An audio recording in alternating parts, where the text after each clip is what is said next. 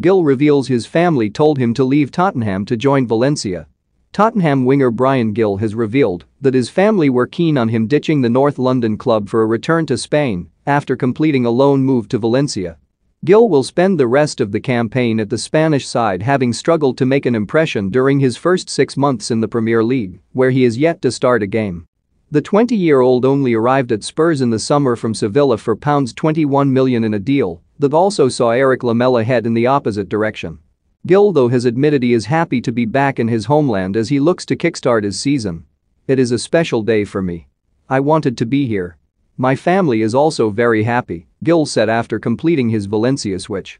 "They wanted me to return to Spain, and now it's time to enjoy the team and the city."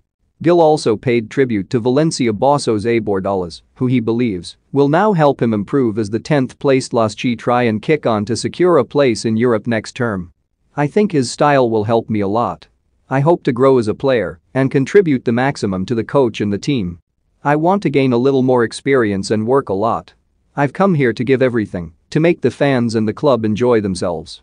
I'm sure we're going to do great things." Gil has made 20 appearances in all competitions for Spurs this season, yet just 9 of those have come in the Premier League, where he has played just 86 minutes under former manager Nuno Espirito Santo and current boss Antonio Conte. He has yet to score for the North London club and has just 1 assist, which came in a Europa League conference